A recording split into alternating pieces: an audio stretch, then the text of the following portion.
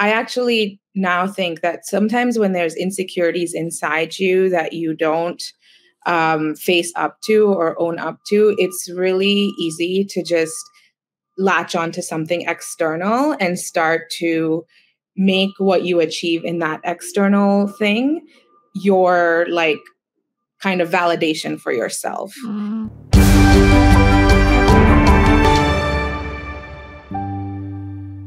Hello, everybody, and welcome. Today's special guest is Dr. Jinhavi Shirali. Welcome, Janhavi. Thank you, Stacy. I'm so happy to be here. I know. I'm so excited to have you here. So just really quick, I met Janhavi through an RTT opportunity. It was an event that was hosted in New York City in November of 2021. Mm-hmm. And, sometimes, I went by myself. I don't really know anybody. I was newly graduating, but I just felt this calling to make the trek in. And, you meet people, and some people you click with and some people you just pass by. And Janhavi and I clicked like that. We really just hit it off. You can always tell when there's like a good energetic flow. We had dinner afterwards, and it was just a really special night, and we stayed good friends. So I thought she would be a great person to come on to the podcast because I was so intrigued by her own personal journey. So today we're going to talk a little bit about, what brought her to become an RTT practitioner. I mentioned she's a doctor. She is a board-certified ophthalmologist. And I just think it's really interesting because it's really not about the RTT per se. It's about her life's journey and how she found one thing to give her clarity. So welcome, Janhavi. Thank you, Stacy. So Janhavi, why don't you share with people a little bit about who you are and what you do? Sure. You said my name perfect, by the way. It was so great to meet Stacy that evening. I went in alone as well. And it was just like awesome to meet other practitioners and really talk about what got us all there. Speaking a little bit about what I do. So I guess I'm a board-certified ophthalmologist practicing. So I am actually a pediatric ophthalmologist. So I see kids, and I'm an eye surgeon for children. And I have also trained in RTT last year. So I do that as well. So it's really interesting because in both my jobs, and they're really calling or, the desire to serve or help or somehow impact another person's life, whether it's their vision, whether it's getting their eyes straight, or whether it's for them to get clarity in their own mind, which is what we do with RTT. So while they seem kind of separate, if you look at from the outside, it's actually, to me, all the same. It's just in different manifestations. But at the end of the day, if you have a problem with your mind, with anxiety or struggling with things that you don't understand, or you have poor vision and you can't see well, those are both issues that affect and impact your life tremendously. And so I just love to be able to transform in both those areas. I'm having this major epiphany because in all the time I've known you, it never really occurred to me that you help create clarity for people. Yes. A clear vision, whether it's literal and physical or spiritual and emotional. And it's so amazing because I never put two and two together. So I love that. That is that's an aha moment for me right there at the very beginning. It was actually, I named my company that I started Seeing Your True Self, because to me, what we do with RTT is a vision and to see yourself in ways when you go back to your inner child and change like that energetic, emotional connection to like the events that happened in your past, but you're able to see them in a completely different way as you being like an empowered person, really an empowered and loved human being. So that's like your true self, So, and we, like when we go through RTT, like you actually see and experience yourself with that different lens. So, yeah, so it just like came to me one day, daydreaming, like seeing your true self. I was like, yes, that's exactly it, I love it. So now when you and I first spoke, so for people that don't know, I love to do like a pre-interview, just so I can get a vibe for what it is that you would want to talk about. I always share with my guests the purpose of the podcast is to really share people's journeys, that there is purpose in the pain and that there's meaning in every life experience. And it's usually the most challenging life experiences that we have that have the most meaning in our lives. And so when I asked you about that and I asked you what you would want to talk about, you brought up the concept of being a super functional, super high functioning person that nobody knew was actually super broken inside. And I was so happy you wanted to talk about that, because I didn't know that about you. And I think that's kind of the point, right? Like you see the super high functioning person. We've seen this in the news a lot, where you see people that are so super high functioning in the world. We just had this horrible tragedy with this Miss America back at the end of last year. We watched Simone Biles crack under the pressure, and everybody's expecting perfection, and nobody's really realizing that sometimes it's the people on the outside that seem to be the most together and the most high functioning that are feeling the most lost. So would you be open to sharing a little bit about your journey with that and how the board certification really had an impact on your life? Sure. Yeah. And essentially, throughout my life, like I have actually moved around a lot. So resilience and like getting used to new situations was something that just happened because my family, we literally moved every like 3-4 years. So new kid in the school all the time. And I'm an extrovert by nature. So, like being that like bubbly, happy, like all is good, that personality, I think became, that's just who I am. But at the same time, there were like continually, I think somewhere along the line, this studying, like academically pushing myself, trying to get into med school or, just going along that path felt all internalized pressure. Like no one was really pressuring me, but I actually now think that sometimes when there's insecurities inside you that you don't face up to or own up to, it's really easy to just latch onto something external and start to make what you achieve in that external thing your like kind of validation for yourself. Right. So this is something, I mean, I've seen it with my clients too, that like you are actually like kind of insecure for multitude of reasons, but on the outside, you're like killing it at work or killing it at school. And it's because like you're like pushing, because that's what your worth seems, if that makes sense. Like, well, that's where the value is in your worth. And do you feel like inherently you didn't feel worthy outside of that, or was it just diminished? Yeah, I think, and this is not just me, I think this I would say true self-esteem versus what it seems like from the outside.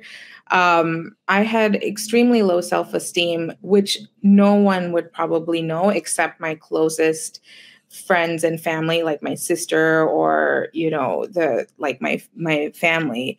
And that came out in like disordered eating and body image issues. And yet this kind of yin yang of like, who I am on the inside is someone struggling with so many things, but on the outside, I'm so confident, I'm so bubbly, I'm so happy, and putting on that face. And can I ask one question? Yeah, because there's a sentence I want you to fill in. If people knew who I really was, then maybe they wouldn't like me. Yeah, and that's like the core of that like self-esteem block, And yeah, so fast forward, essentially, again, going through medical school, I think that process for a lot of people, including me, was very challenging. I mean, studying is one aspect of it. Then you're also like in the hospitals, you're doing residency. The culture of medicine doesn't really make it okay to like take a day off or just take a day for mental health or wellness, or even have time for counseling. Like none of that is really an option, or didn't feel like an option to me at the time. So you just hit the ground, you just keep hustling, you just keep doing what you're doing, and you show up for your patients, and you do the next exam and the next certification, and you just keep going. And I think it all sort of came to a head actually after I graduated. So after I had finished my fellowship at a children's hospital, had come back to New York to start my job. So again, on paper, like everything's amazing. I have a new job. I had gotten married like the year before. We lived in New York, which was my dream. Everything is like check, check, check. But I would just on the inside would be a totally different person. And what did the inside look like or feel like for you? So it would, like, for an example, it would be like having a great day with friends and then coming home and just like breaking down and crying for no reason that I understood. Or like, going to work and like being a good doctor and doing the things you need to do and then coming home and like breaking down. So unfortunately, my husband saw a lot of it. One question I have is, and I wrote this down in my notes, it's this concept of what's wrong with me, because you were saying before, in the medical field, it's go, go, go, go, go. And it doesn't really feel like taking a break is available. It doesn't really feel like having the opportunity to seek support for mental health or wellness, because you are exposed to so much and you are helping others so much. I know in my helping profession, even in the school I'm in now, they made us sign a contract of what is our self-care going to be and what kind of support do we have in place while we go through this journey, because as you're helping other people so much, you must fill your own bucket.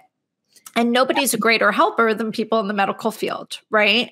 So one question I have is, was there any comparative struggle happening in the sense that you're looking around, everybody else seemingly is high functioning like you, but assuming that they're not going down and having the breakdown because nobody's talking about it? Totally. I think that probably people are having similar issues that I was having, but no one talks about it. And when I remember my first Instagram post when I started my Instagram account, I had shared this story that I'll get to with the board certification. People started messaging me like from med school and were like, I failed too, but I never said it to anybody. Or like felt the same way too, but I never said it to anybody. So thank you for saying it. And I was just like, wow, that's crazy that we all are actually going through similar things, or not all, but a lot of us. And yet the culture of silence and shame is just like so perpetuated that you're like, yeah, everything's fine, everything's great. I do believe that's changing now. I think there's I think COVID has helped. And there is a movement and a culture and a community where you can find, other like female physicians who want to talk, who want to, there's coaches it's changing for sure. And I hope to be a part of the change as like a coach myself. But yeah, I think we're getting there. So let's get to the board certification. Yeah. So it's, it sounds, it's basically like, imagine you've gone through like 13 exams and you just have to do this one last thing to like get the check mark that you're board certified, and you can just be on your way and practice, in your career. And I had already completed part 1, which was like a written part. And this part 2 was an oral part. And when I got back, I had a study plan. I had a 6-month or like 4 or 5-month study plan. And I was like on it. I was doing the studying, but I was constantly crying. It was like, I was like studying and then crying, studying and crying. And I just thought that's just how it is. And that comes back to like a belief that I ended up kind of realizing was that I need to be struggling to be successful. So the harder I worked, the more tears were spent, that meant like I've worked so hard, I'm going to pass because look how miserable I am. So success has to be uncomfortable and miserable. Yeah. Like if you're having a good time, you're not doing enough. You're not working hard enough. Damn. And honestly, then, so I went and I did the exam and I failed that exam. And that was, one of the first, it was one of the first like major failures I had academically at such a later stage. Right. And it was like devastating in some sense, of course, on my self-esteem and confidence. But by that time I had already, as soon as I did that exam and I came back, it takes about 2 months to get the results back. I knew that something had to change because I was so miserable. It didn't make sense. I was like, something is not right. And was the misery showing up as just constant crying and feelings that you couldn't control? Yeah, it was, a lot of like irrational thoughts, irrational feelings, anxiety, just dissatisfaction. And again, everything was good. If you looked at the outside, I'm like, what is wrong with me? And that's when I actually did reach out to get help with from a therapist. And at that time, I was given that sort of like a diagnosis, which was semi-helpful, called PMDD, which is short for premenstrual dysphoria disorder, which basically means that it's like PMS on steroids. So for 2 weeks of the month, I was like more normal, my normal, like happier self. And then 2 weeks of the month, I would be like miserable, irrational, negative thoughts, feeling super down. And I just was like, okay, I guess that's what I have. And that means like, I'll just live with it. But I did, being proactive, like I was like, something has to change. So I did counseling. I started reading books. That's when I came across The Untethered Soul by Michael Singer, which, was like a big aha moment. Like, you are not your thoughts. Oh, okay. I don't have to listen to that crazy voice going on in my head. I call it the itty bitty shitty committee. Yeah. Like, it's just like the worst of the worst, the inner critic on steroids. Yeah. And all of that helped, it helped a lot. It helped me understand myself. So by the time I got the results of the exam, I was like, not really surprised because I had already started understanding, like, if you have so much negativity going on inside, like, how can things be positive on the outside? But I think the single best thing I did at that time was to re-enroll in the exam in about 3 months, which was really scary because I was like, maybe I should just do it next year. Maybe I'm not ready for it. But I got advice from a few trusted people and they were like, just get back on the horse. Like, you've already put in the work. So I re-enrolled in the exam, and the one thing I committed to myself was, I am not going to do this miserably. Like, I will study. I'll set a timetable. Like, I used to wake up at 5:30 and do like 2 hours of studying in the morning. But when I checked off my daily, whatever I had said that I would do, the rest was free time. So I was like, I'm going to enjoy my life. I went to my dad's birthday in Toronto. I went to a best friend's wedding. I did the things I never would have done before, right? Would you have avoided things like going to events like that? Yeah, I would have been like, it's exam time. I'm not going. This is lunchtime. But this time I was like, nope, I'm doing this a different way. And whatever the result will be. But I'm like focusing on my like mental health first. And that's when I kind of started calling it to myself the happy way, which is also like why I called my Instagram account Your Happy Dog. Like and I use it literally to this day to any hard thing that's coming up. I'm like, okay, there's two ways to do this. There's like the crappy way, which of course I do for the first couple days. Then I definitely I don't jump on the happy train right away. It's like, let's be honest. Right. Let's just put that out. First, there's the very sad way for a bit. And then I'm like, okay, so are you done now? Right. And don't you feel like that's a little bit of just like sticking with what's familiar? Yes. And even though you promote the happy way, and even though you're familiar with the happy way, it's not necessarily fully familiar all the time. No. And we're human. And like, we human. want to go to like negativity or victim mentality or like, why me and all of that. That's your first response, which like it makes sense. You're human. So how did you get from, well, let me ask you this. Did you pass the second time you took the board? Okay. Yes, I did. But you did it happily. You did it the happy way. And it was a huge, of course I was so happy that I passed, but it also gave me faith in living life like in this different way, which now that's like 2018. That's something now that I have to practice, and I do practice like on a daily basis. And I haven't even gotten to the RTT piece of this. Well, that's what I was curious about. Good segue. Like, how did you get from that to being this coach of clarity, this doctor of clarity, like continuing to be a board certified ophthalmologist and also being an RTT practitioner? How did you come across that? Yeah. So that, I essentially for like a year and a half had gotten to this like pretty okay level with the whole PMDD. I was understanding it. I was doing, coaching, and I was like, okay, I just have to live with it. That's the bottom line. Like there's no medication, or the ones that were suggested I didn't want to take, on and off.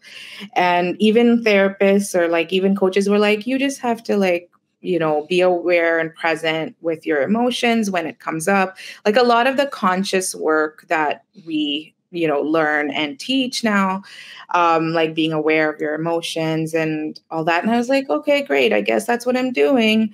It still wasn't fun, 2 weeks of the month, like being aware of the shit show that was coming up. Yeah. Sorry. But I was like, now I'm so much more in tune. Like I can ignore it. I told my husband like 2 weeks of the month, like don't really listen to anything I say. Move out. Like ignore me. Until I essentially heard this podcast by Natalie Ryan Hebert, who's like one of the amazing RTT practitioners who specializes in PMDD. And she just had this podcast where she talked about how PMDD is actually like subconscious trauma, or like she calls it like a box of pain. And it's that box of pain that when your hormones change premenstrually, the veil thins on the box of pain, and then that all that comes to the forefront. And then when your period's over, that veil like gets back to normal, and the box of pain gets hidden away, and you continue on. And that really resonated with me because I didn't understand like what I was like, I don't have a box of pain. I mean, my childhood was like really good. I don't understand. I don't have any deep hidden trauma that's coming out that I could think of consciously. But at that point, I was like, you know what? I'm willing to try anything. And so when she started talking about the subconscious and how all of this is like stored in your subconscious, she could have said anything, frankly.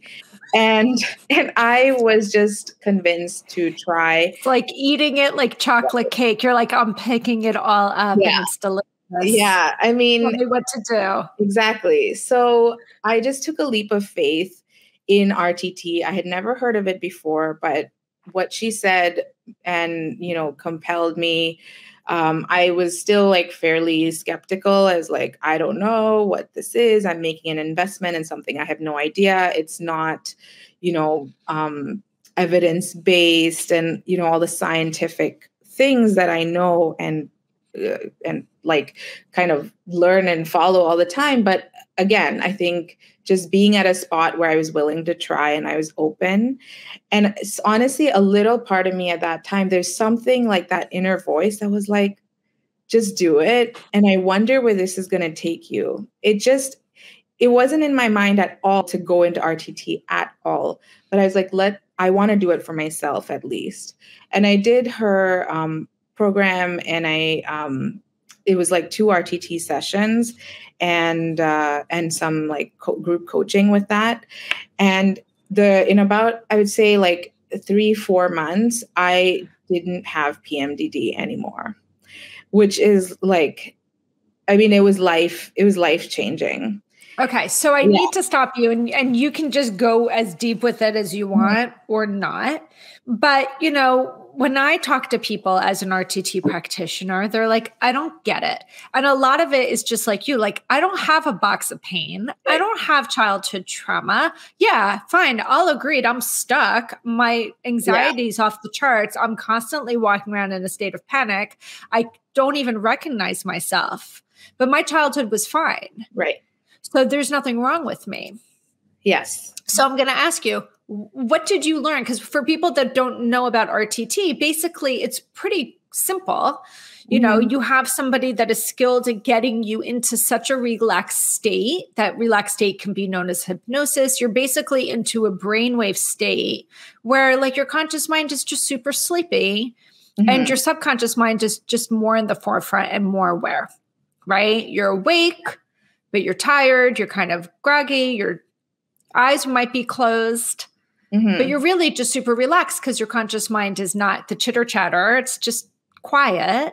And now we can tap into talking to the subconscious mind, which is where all of our emotions lie. And it's also where all of our core beliefs come from. And for people that don't know, our core beliefs are typically formed before the age of 8. So experiences that you've had early on in your life that made you feel a certain way and caused your brain and your mind to create beliefs to support that. It's always doing something in benefit of you in its opinion, right? If it has its own opinion. The problem is once we create that form of belief, it's like a thin veil that really filters the lens through which you see everything, see yourself, see everybody around you. This is why 2 people can be in the same exact circumstance and have very, very different thoughts and approaches to it because their lived experience is different and their lived experiences cause them to have different core beliefs, right? So what did you learn about yourself in that process that you could then see clearly was causing the filter that was causing all of these challenges? Yeah. And, so what I basically learned through the RTT was a kind of a very, very deep sense of I would say, core belief of a self-rejection. And I didn't even know that consciously. And that's why it didn't make sense, because when that box of pain came out, like with the hormones premenstrually, none of the thoughts that I was having made sense to me, to like the normal conscious Janhavi. They were there were a lot of jealous thoughts. There were a lot of like self-hating thoughts. At some point, I think I was like, I just don't want to be myself. And if you compare those thoughts to the thoughts of like the 2 weeks later, they were like incongruent, And that's so what did you learn that would have made more sense to the, Janhavi you didn't recognize in those 2 weeks? What did you learn in that session that might have actually been congruent with it? So, yeah, I mean, I won't go into like super personal details because it's like literally from childhood. But it came down to like that core belief of like a very strong self-rejection and again, when you look at how it came to happen, it's like, again, no one's fault. I was in a very loving childhood with like very loving parents, but it's just seemingly small circumstances or small events that happen. And honestly, I don't even, as a practitioner now, I don't necessarily like pinpoint, oh, that event is what caused it. It's more the belief, that event that shows up in your session. That's just, that's a representation, or like, that's like one moment in time. It's one example. But then the most important thing I learned out of that was that, wow, like at subconscious level, there was such a deep level of belief of self-rejection. And that's where all these thoughts were coming from. And the beauty of RTT is not only can we get to that belief, but we are able to, as I said before, reframe it and see it in a different light. And boy, when you do that, it's like that aha moment of like, oh my gosh, like I am worthy, like I am loved, I am enough. And then of course, listening to the audio for 21 days, like rewires in that those beliefs in such a strong way. Like it sounds so simple because it is simple, but it's also just one of those experiences that you can only, once you go through it, do you understand the powerful impact of it. 100%. And it's because it's all subconscious. And it's because no matter how much I would have thought about it, I would have never got to that belief at a conscious way. Like it just wouldn't happen because I just didn't know any of those things. Yeah. So a couple of things are coming to me. Number one, I've been using this analogy the last 2 weeks with, potential clients, people who come to me with a discovery call that are really stuck, that might say something very similar to yourself of like, there really probably isn't anything you can possibly unearth if we were to do an RTT session because I don't have anything significant that happened in my life. And this analogy keeps coming to me, which is it's not going to look like a thunderstorm or a tornado or a hurricane or a tsunami. It's little raindrops that have happened over and over and over again that kept validating something you once believed. And I said it could be as simple as being in first grade and raising your hand and getting something wrong and a bunch of people left. Or out on the playground in fourth grade and you got out there late because you ran to the bathroom between lunch and recess, and now all these groups are formed and they're kids, they're egoistic. Nobody's stopping and thinking, let me pull this person in. And now that person's making a core belief, I'm not worthy or I'm not enough. And then because they had that fleeting moment, now they're seeing everything else that day through that lens. It's that comparative bias, right? You see it all, the confirmation bias, you see it all the time. It's like when you want to buy a Tesla and everywhere you look, you're like, oh my God, they're everywhere because you're just on the lookout for it. Right. And so when I'm able to explain that, because people get somewhat curious, yet somewhat concerned when they hear the word hypnosis within RTT or what have you. And it really is just so important for them to understand there's really no harm in going in and giving it a look. Because the way I also share it is, back in the day, I was born in the 70s. You were probably born in the 80s, I'm guessing, right? Yeah. But still, at that time, there was no computer. There were no electronic databases. We had card catalogs in the library. And I always say to my clients, every single experience, even the ones you don't remember, they're filed away in this card catalog. Really? Yeah. And when you're in that really relaxed state, I basically am speaking to your mind. I want you to serve up a vital, vivid, crucial time that has to do with X. And it's almost like the subconscious is like, okay, give me a second. Yeah. And it just pulls up anything. And like you said, it's just one example. And sometimes my clients are like, whoa, they kind of remember it, but they didn't see it as impactful They would have never aligned it to the circumstance. Right. But once they're able to see it in hypnosis, and Marissa says this so well, understanding is power, but understanding in hypnosis is the most incredible power. And it really is. That knowledge is so much more powerful because it's so much more concrete. Right. And then you can go back and be like, but that's not going on anymore. And I know better now, right? When you know better, you can do better.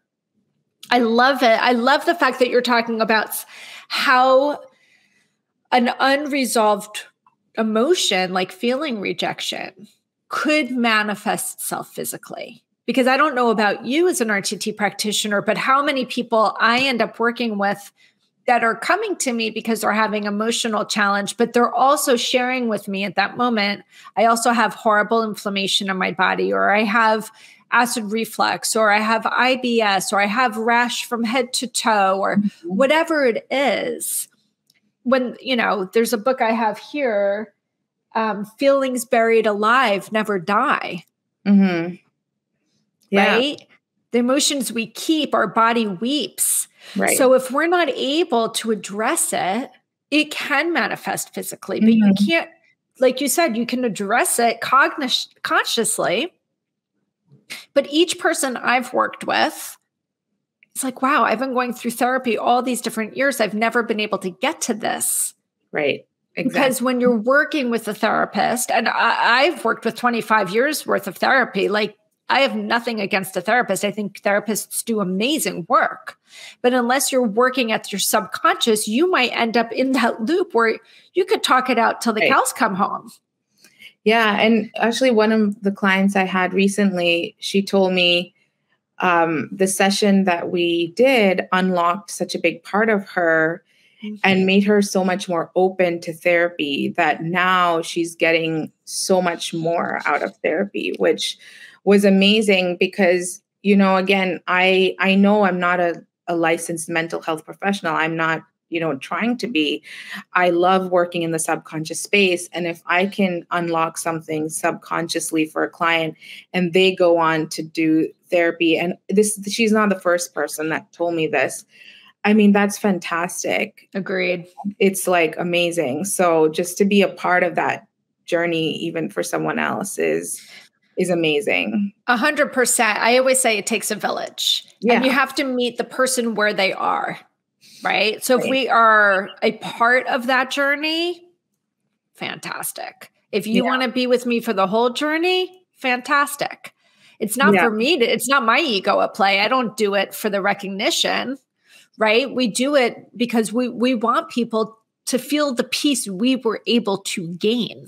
Right. Yeah, absolutely. I got into RTT because I found out about it much later, but I had my first hypnotherapy session 10 years ago. And at that point I was 40 and I was so stuck, and I had been so stuck for decades. And I had been through, I can't count how many different counselors, therapists, psychiatrists, everybody. Consciously, honestly, they would be like, you're fine. Like, not that you're fine, but like, you've got it. Yeah. But my body did not think so, because I felt like I had an Acela train running through my chest 24/7. My stomach was always upset. My chest was always aflutter with what I'm going to term here is anxiety, but now I know is just a massive surge of energy in my body when things are off and I'm not in alignment, right? My blood pressure was all over the place. All these different physical things were happening, but I understood consciously I had my shit together, but my body was not caught up. And it wasn't until I finally went to a coach that was a clinical hypnotherapist. She didn't do RTT. I didn't even know about it at the time. And that session shifted everything for me. That's awesome. Everything for me. So when I opened my coaching practice about 6 months in, when I was hearing the same thing from all my clients, I wish I understood why. I just wish I understood why. Very similar to your story. I feel this way about myself, but I present in this way. Everybody thinks I'm X, but I know I'm really Y. Why don't I see myself the way everybody else sees me? Why am I always so depressed? Why am I having issues with intimacy? Why do I have a low self-esteem? All these different things. And I kept thinking, I really got to the root cause of my why with that hypnotherapy. Mm-hmm. So I was in a Mind Valley intake, I was doing a coaching quest through Mind Valley, and I came across Marissa's work, and I was like, no, that's something I can get behind. Mm-hmm. And it really has been a game changer for my clients. Yeah. Because now I can help them get to that root cause. Yeah, it's amazing. It's, I mean, again, doing it as a client and then making the decision, it was just me following like my heartstrings, at the time, because I was, I work and I love my work. And, but I think there's a part of me that likes to diversify and likes to, do different things and do different modalities of healing. So when I did RTT as a client, I just had that thought, like, I can do this.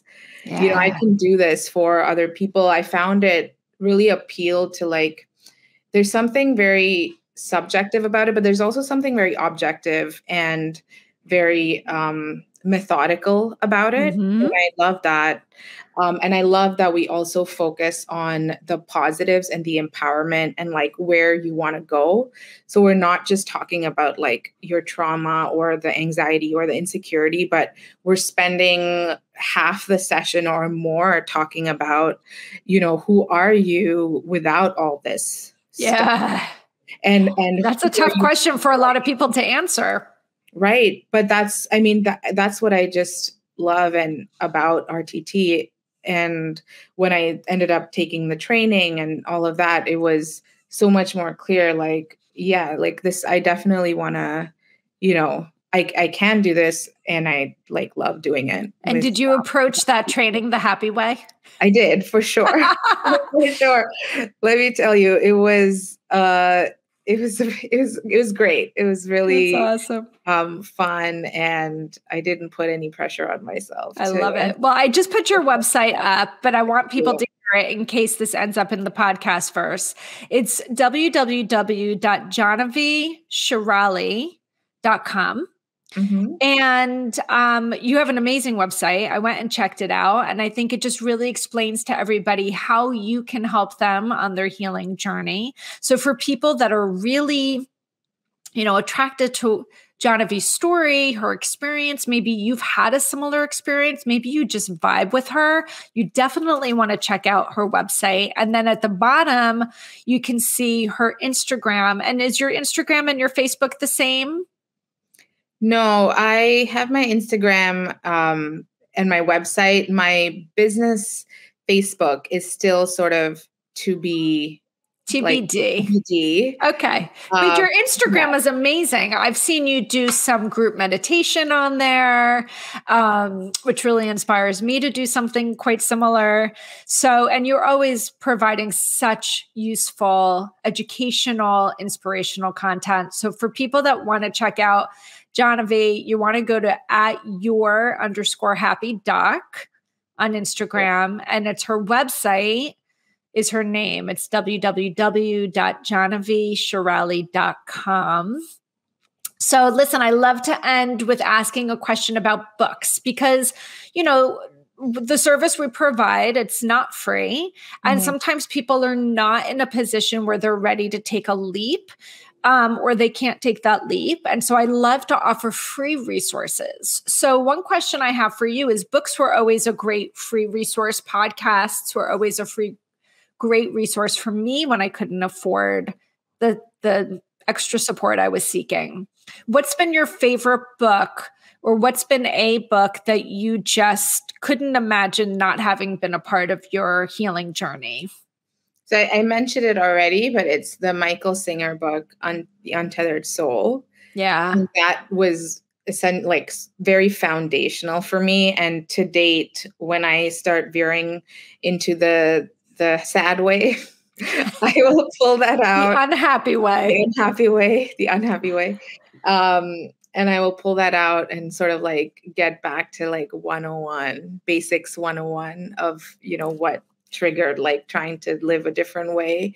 I also think in terms of free content, YouTube is actually amazing. Like Eckhart Tolle has these short clips and videos that you can just listen to quickly. So I love those. I'm going to shout out Glenn Ambrose. He's a life coach and he has a podcast that I don't remember the name of it. But his podcast is excellent as well. And he kind of talks about living like the happy way, I would say. I love it. And I think also Marissa's YouTube channel is chock full of content. That's Marissa Peer. I guess it's 1R, 1S, Peer. But hers is really, really good too.